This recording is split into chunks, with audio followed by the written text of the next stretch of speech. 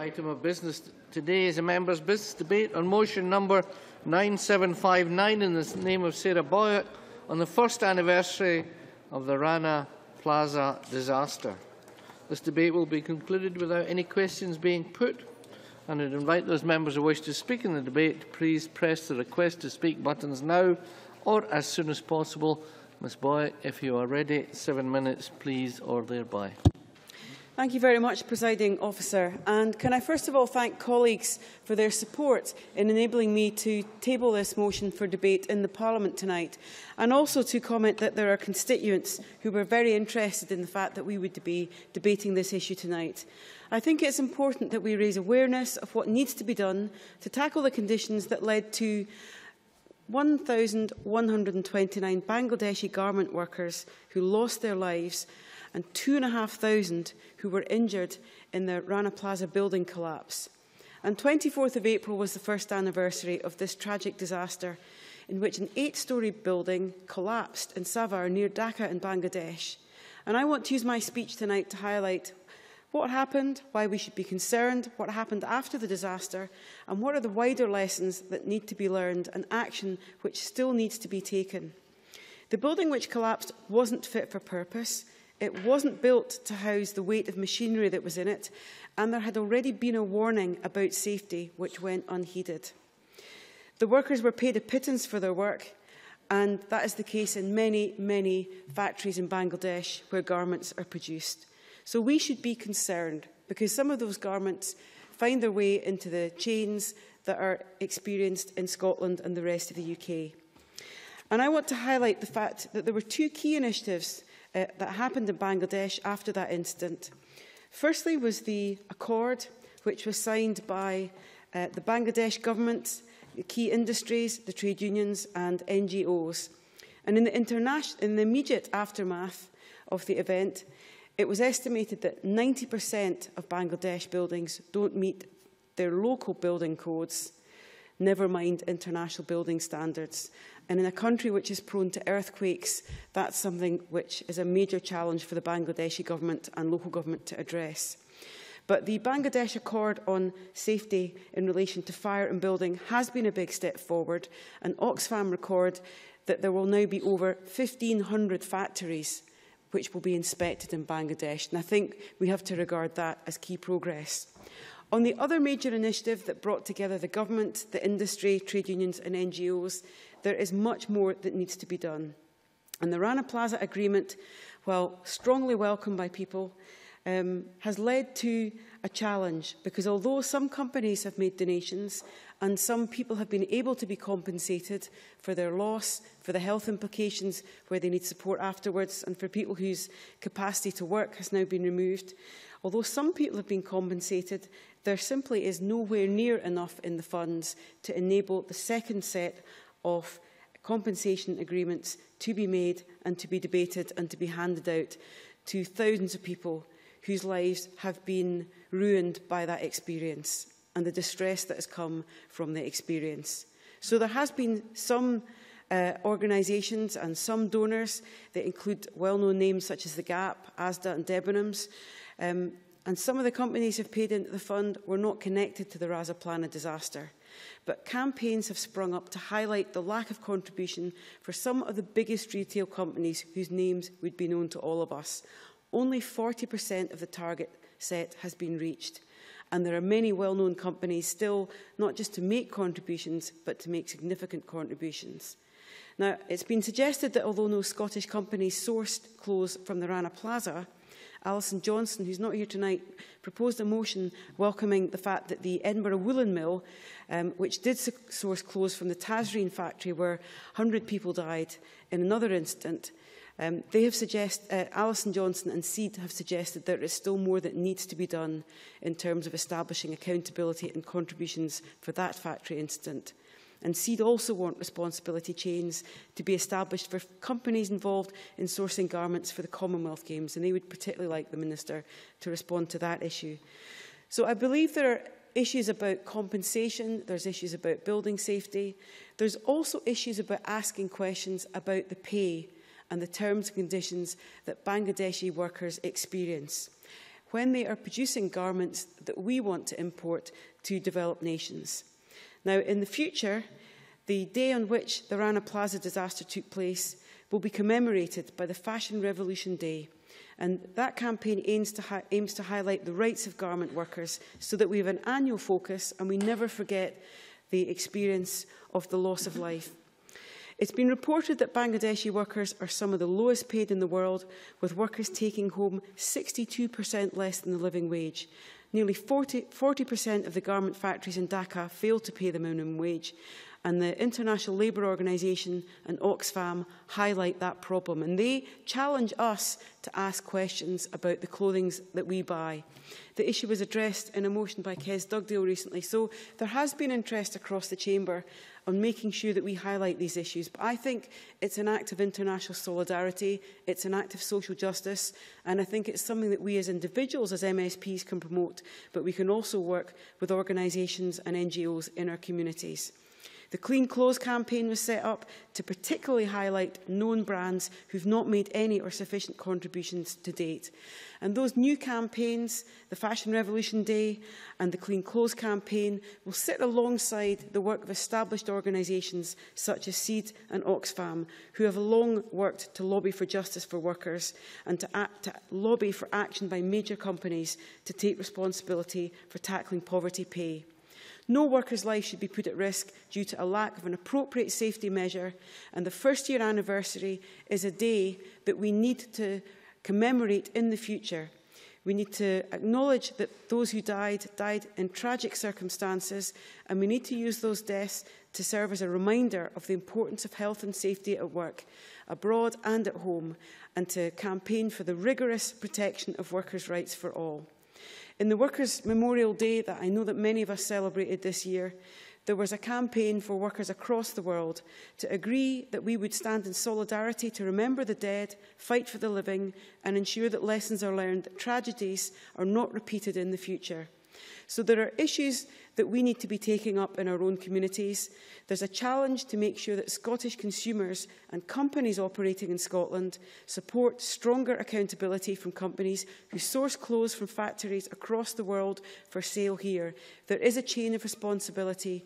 We need to highlight that chain of responsibility and encourage our constituents and organisations and companies that are active in Scotland to look at that chain of responsibility in terms of their own procurement policies and in terms of their sourcing policies. Today in the Scottish Parliament, we can add our voices for justice for garment workers so that they receive fair pay and decent and safe working conditions. It's an act of solidarity with some of the lowest paid workers who experience working conditions that would simply not be acceptable here and in the rest of the developed world. So let's use our political influence to support them. Thank you for having the opportunity to raise this motion. I hope in his closing remarks that the Minister will be able to think of issues where the Scottish Government can help highlight those campaigns and to look at issues where the Scottish Government can help that train of accountability and support corporate social responsibility for our Scottish companies. Thank you, Presiding Officer. Thank you. Now call on John Mason to be followed by Patricia Ferguson. 4 minutes or thereby, please, Mr Mason. Thank you, Presiding Officer. And first of all, I want to thank Sarah Boyack for bringing forward this debate. I think it's one of these subjects which we wish we were not having to speak about, but which we most certainly do have a duty to speak about in this Parliament. There's clearly quite a lot of ground covered in the motion, and Ms Boyack has covered quite a lot in her speech, and I'm very happy to associate myself, I think, with all of that. Clearly, the focus of the motion and the debate today is in Bangladesh and the particular Rana Plaza disaster, and I'm more than happy that we support the call for contributions to the compensation fund. However, the next main theme is to reduce the risk of such disasters happening again. In their briefing, Amnesty International emphasised human rights and the relationship there is between government and business in Bangladesh, which does seem to be unhealthily close in some instances.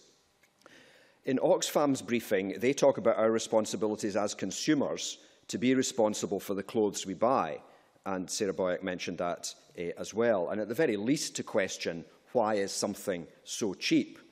Now, of course, I myself and probably all of us here like to get a good bargain, but there has to be a reason why a shirt or a pair of jeans are incredibly cheap. And that reason may be that the wages are far too low, or there are virtually no health and safety standards in wherever it was produced. And I think this brings us on to the whole topic of fair trade. And we have made real progress on food and drink. From years ago, the tea was pretty poor, the coffee was pretty poor, and we've moved on to good quality products, tea and coffee, other fair trade products like chocolate, sugar, wine, which many of us buy. And I know that myself and many others, when we go out to buy these kind of food products, we do regularly choose fair trade products, because at least we have some assurance that the workers have a decent wage and there will be some kind of health and safety standards in there. But it seems to me we have not made the same progress with clothing products, and that concerns me. Perhaps it is more difficult to change that kind of product from the grassroots, because clearly tea and coffee can be sold at a small stall, at a school fair or a church, and that is not possible with a range of clothing. But somehow we do have to address and tackle this situation. One suggestion I would just make, and I know which has had success in the past, is through pension funds. Local authority pension funds, amongst others, have huge investments in a range of companies around the world. And I know when I was a councillor, I served on the Committee for Strathclyde Pension Fund, and one of the things we felt we could do was to ask the fund managers to bring reports to us on corporate social responsibility and whether companies, big companies like BP and Shell and others, were they paying proper local wages, were the conditions locally healthy and good. And I mean, that at least was some kind of pressure on some of these companies that they knew they had to report back on these things. And to be fair, corporate social responsibility has moved forward. I think, too, we have to be clear that it's not just rich nations, rich Western nations, trying to impose their standards on the developing world. This is about having decent wages and health and safety all over the world. Because we get it wrong, too, quite frankly. On 28th April this year, I was at Glasgow Green commemorating Workers' Memorial Day, which Sarah Boyack also mentioned. And from memory, I think Patricia Ferguson was there, and I think Drew Smith was also there that day. And Patricia Ferguson was talking about her proposed bill, and there was also a real focus on the Stockline tragedy, which happened on our very doorstep in Glasgow. So I hope we can put the emphasis on working with countries like Bangladesh and not talking down to them, as I fear that Western countries have sometimes done in the past. I mean, finally, if we're going to be idealistic, I would like to move towards things like a worldwide minimum wage, albeit at appropriate local levels. I was trying to remember the singer who mentioned that in one of his songs. I think it was somebody called Ian Davidson, but I'm not entirely sure on that.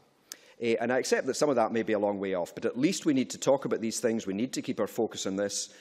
We should not just think about those who are struggling in Scotland, much as we should in the UK and Europe, but really on people who are struggling all around the world, because each person is of equal value. Thank you. Thank you. I now call on Patricia Ferguson to be followed by Cameron Buchanan. 4 minutes, so thereby, please. Thank you, Presiding Officer. May I offer my congratulations to my colleague Sarah Boyack for securing this debate about one of the world's worst industrial accidents.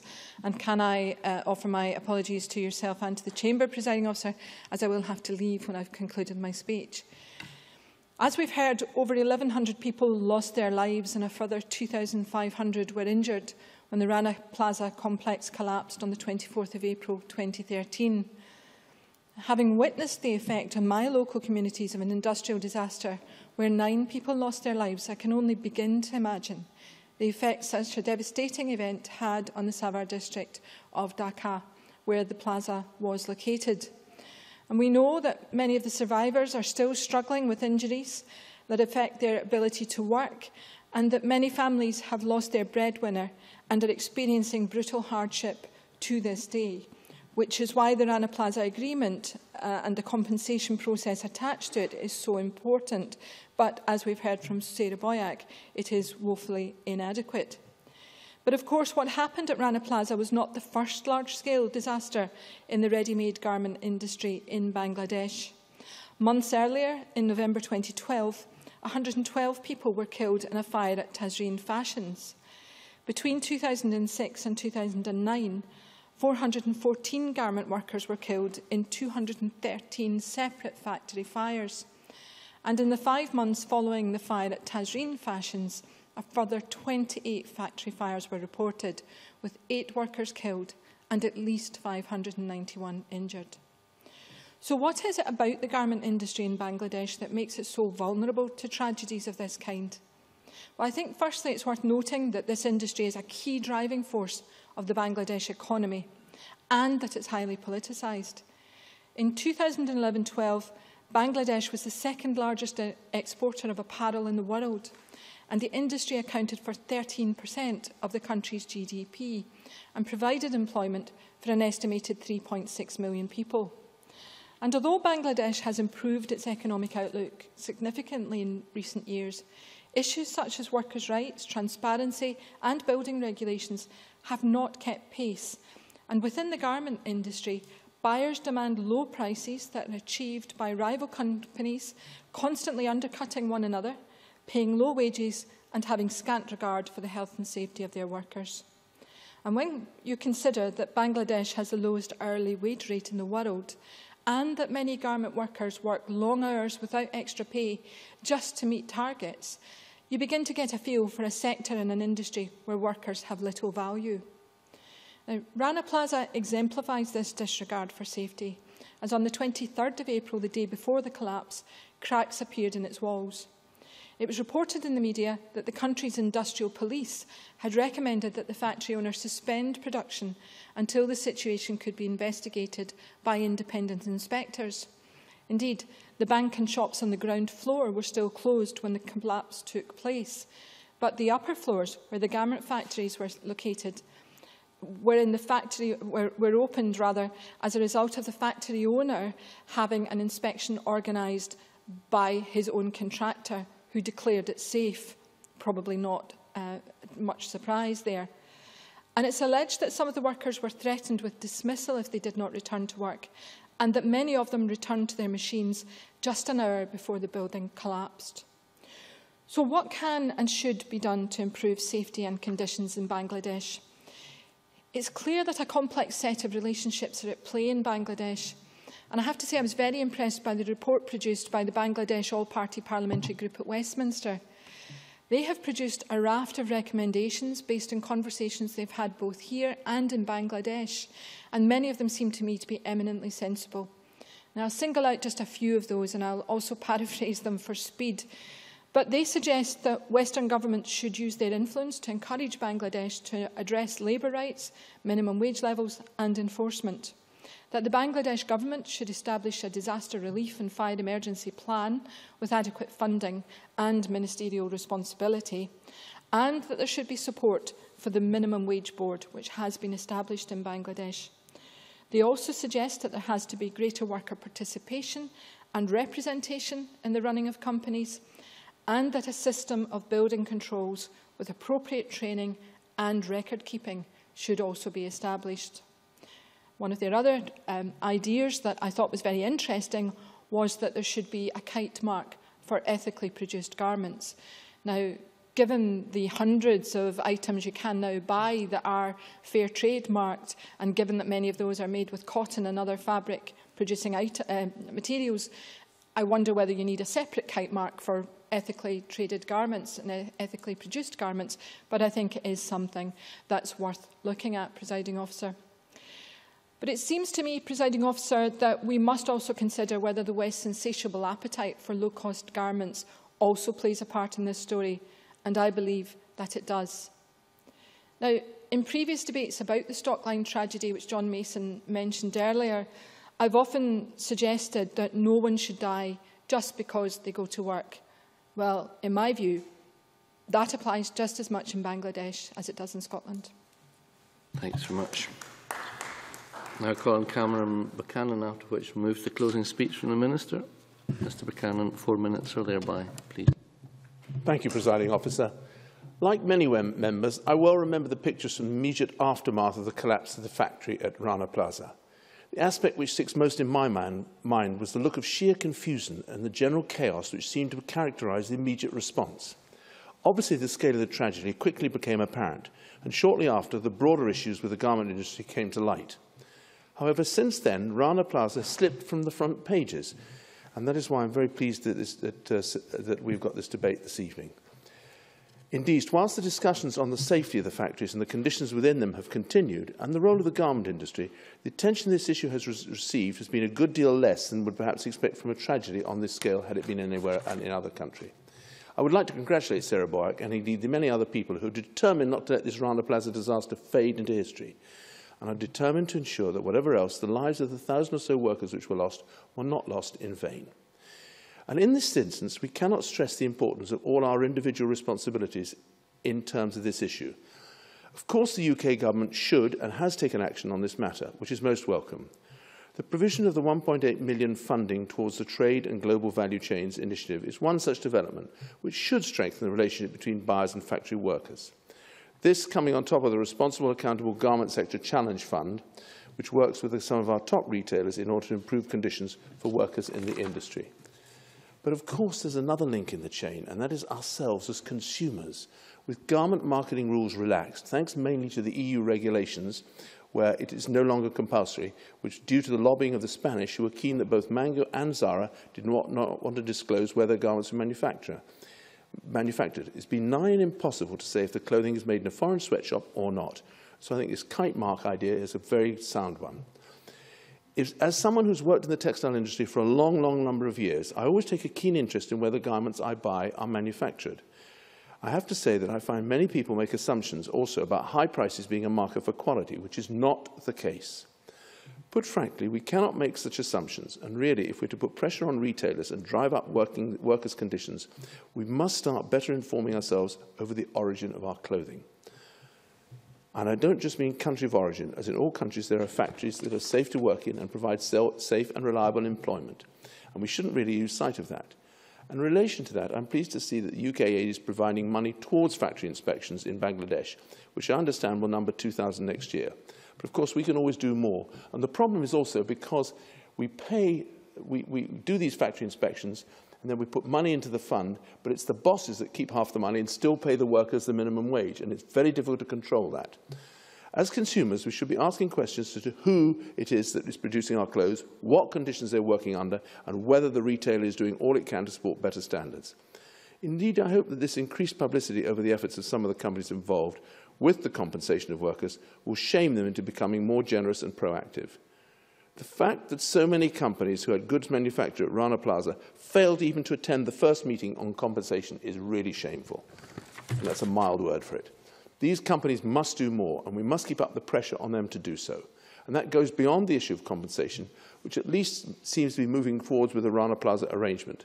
But to the broader issue of welfare and conditions for workers, particularly in the developing world, we need to be confident that the cost of our clothes is at the expense of the consumer and not the welfare of those making them. Thank you. Thank you. We now move to the closing speech from the Minister. Hamza Yousaf, Minister, 7 minutes or thereby, please. Thank you, Presiding Officer. My thanks to Sarah Boyack for bringing this motion forward. She has a long history and notable history in this chamber of bringing forward issues of importance across the world, and I commend her for doing that once again with this motion, and for all the other members who have signed it and indeed spoken on it today.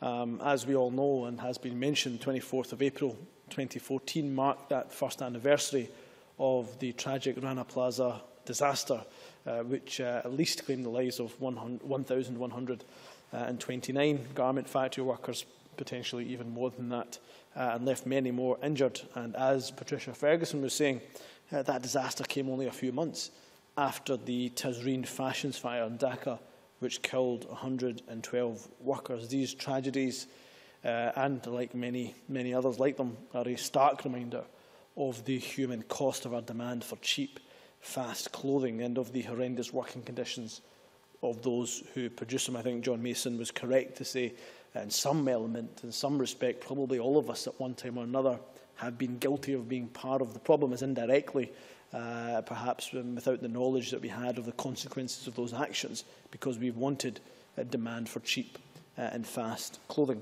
I think it's important we do recognise, though, the garment sector in Bangladesh is a complex issue. It's not as simple as perhaps was being or has been portrayed previously. The industry is worth over £13 billion, providing jobs for more than 4 million Bangladeshis, the vast majority of whom are women. On one hand, the industry is absolutely vital to poverty reduction and to the economic empowerment of people, and in particular of women in Bangladesh. It gives women opportunities to work outside the home, to earn their own money, to help support their families. It also offers an alternative to early marriage. However, there is, of course, the flip side of that, which many members have mentioned. If those conditions are exploitative, there is no excuse for the appalling working conditions which led to the tragic Rana Plaza factory collapse. It's imperative that those who were affected by the disaster, the child who lost his mother, the woman who has been left disabled, all of these people who are now unable to support their family, it's vital that they are properly compensated. And Sarah Boyack asked what the Scottish Government can do in that regard. We urge companies, of course, to stick by the agreements that have signed, which I'll go into in more detail, but certainly I can commit to raising this issue with both the Honorary Consul of Bangladesh, and certainly when I next meet the Ambassador of Bangladesh to raise this very issue. I may be happy to do that and take the collective voice of the Parliament in that matter. 1 year on, and many members here have mentioned some of the progress that has been made in terms of improving building safety conditions, but also very importantly, inspections, but also the work that's been done to urge buyers to take responsibility for their supply chain. I welcome the introduction of the Rana Plaza Agreement of compensation, which will support the victims.